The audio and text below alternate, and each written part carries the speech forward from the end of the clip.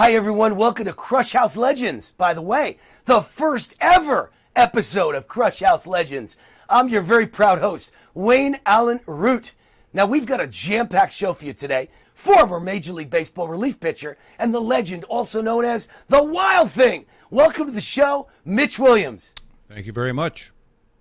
So my first question is, where did you ever get that nickname, Wild Thing? How'd you get that brand? Well, in 1989, when the movie was released, I was with the Cubs at the time, and Calvin Schiraldi, another relief pitcher, and I went to see the movie. Needless to say, we walked out of the movie, and Schiraldi had hung that damn nickname on me. So it kind of took off in Chicago and followed me everywhere I went. And are you happy about that? I mean, that's the funny thing about life. Sometimes people get a nickname, and they love it, and it makes their career, and they make lots of money on it, but they hate it, and they wish it never happened for whatever reason. You like Wild Thing? Oh, I've been called way worse. So yeah, it didn't bother me. It's not something that I perpetuated, but for some reason teams like to latch on to it and play it. It got the crowd into it. So it didn't bother me. Like I said, I'd been called a whole lot worse than that. And obviously it fit. For those who don't remember, you were wild, right? In other words, maybe wild personality and wild baseball player, right? No. That was a complete misunderstanding with who I was as a person. It definitely fit me on the field because I wasn't one of those guys who can go out and paint the corner, throw change-ups, that sort of thing. But in my daily life, people would be astonished at how boring I am. But you just let it rip. Your fastball was what, like 98, 99 miles an hour, right? No, I never got there. On a ray gun, the best I ever did was 97. But Wow. yeah, I look at the guns today and the difference of the science that they've done on them.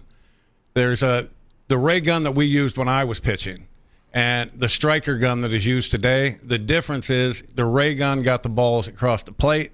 The striker gun gets it out of the hand. And I'm not the guy that said this or did the math on it or anything, but the scientists got involved. They claim that baseball loses 7 miles an hour in flight in that 60 feet 6 inches. So it's a little different game. But Mitch, in your day, 97 miles per hour was about as fast as anybody was clocked, correct? Well, yeah, at the time, it was pretty quick at the time. But I look at it for what it is. I look around the game today, and I see they got 8 guys on every staff that throw 95 or above. And that just doesn't happen. I'm sorry, God didn't decide to start making more arm speed. So they had to adjust the gun because they had done so much for the game offensively that they had to do something for the fans of pitching. So now when a guy hits a home run out of the park, they can say, oh, he hit a 99-mile-an-hour fastball. No, it wasn't 99, but it gives them what they want, gives the fans what they want. But I think the game is suffering right now because of it. What's your favorite memory of your career when you look back? It would have to be the Game 6 against the Braves in the NLCS because I had a 1-2-3 inning, and I bet I didn't have 3 of them all year long. Wow. So the Game 6 of the NLCS was my favorite memory. And obviously your worst memory would have to be the World Series walk-off home run by Carter, right? Well, that's not there at the top of my list as favorite things that ever happened to me, Wayne, but someone had to win. It was Joe that night. Favorite stat, 192 saves. Is that what you're most proud of? No, I'm most proud of the fact that I hit 1,000 in 1993. I was 1 for 1 in 93. If I'd have got another at bat, I might have hit 2,000. There you go. Never able to duplicate the 43 saves in 93. Why? Amazing year. Couldn't duplicate it. Why? I'll be honest, Wayne. When I left Philly, mentally I was kind of done because I had just gone out and had the best year of my career, gone to a World Series, lost the World Series, and then got traded. I really never wanted to leave Philly. So I had just had the best year of my career, and they're trading me. So it kind of mentally drained me a little bit, and I just never got back to where I was. What's up with the no-hitters? Every time I turn on the TV or the sports news, it's another baseball no-hitter. Well, Wayne, if you take out your phone and look up all the dopes that are preaching this launch angle, that's what's wrong with the game today. They're teaching hitting the absolute wrong way to teach it, and that's why the strikeouts are up and the no-hitters are up. Any picks for 2021 as far as the baseball season? Who's the best of the best? Who do you think has the best shot to make this World Series? If I had to put a name to it, the World Series is going to be, and I hate to say this because it falls right into the lap of what Major League Baseball wants. They don't want any small market teams in. in the postseason. And the way it looks, I honestly, I can sit here today and say that I can see a Yankees-Dodgers World Series.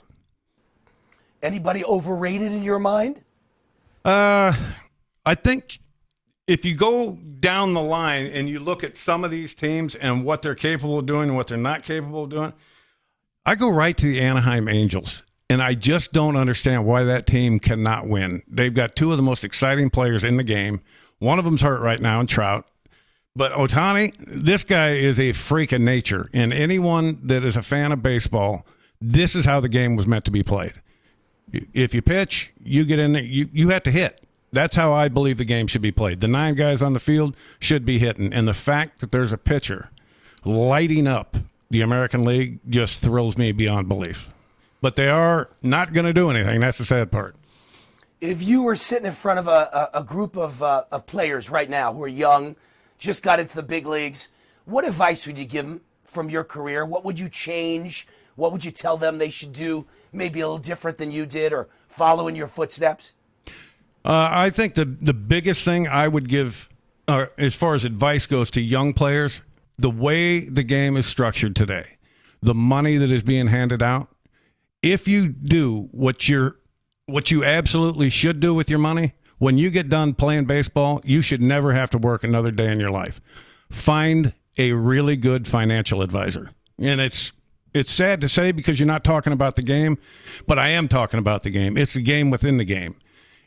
A lot of kids, when they come to the big league, I know for me, I was raised, we were poor. That's all there was to it. So my rookie year, I made $60,000 a year. I'm like, whoa, I thought I was a gazillionaire.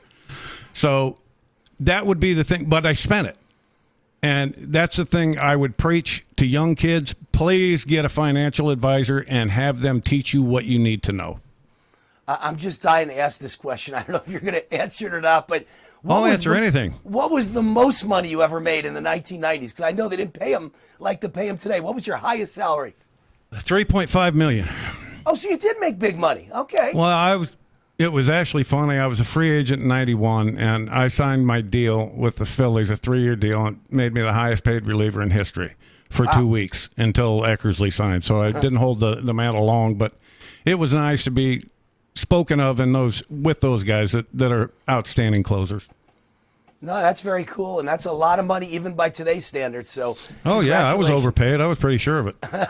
Last question: who do you think, or who do you like the most? Who's the best player in baseball that you love to watch? I love Trout, obviously, but the kid in Washington, Soto, that kid he's the real deal. He's struggling a little bit now, but that swing and just the way he approaches every at bat, that's a guy I love to watch. All right, Mitch, great to have you on. Another baseball legend right here on the Krush House Network. Congratulations on a great career, and thank you for coming on the show. Thank you, Wayne, for having me. I appreciate it. Thanks for stopping by for another episode of Krush House Legends here on the Krush House Network. Don't forget to drop by to VegasWinners.com and stay locked in with me and the rest of our Krush House gang and get all our expert picks for free. You don't want to miss it. Thank you again to the wild thing himself, Mitch Williams. Come back next week and every week for more right here on the Krush House Network. Thank you. Until next time, win big, baby.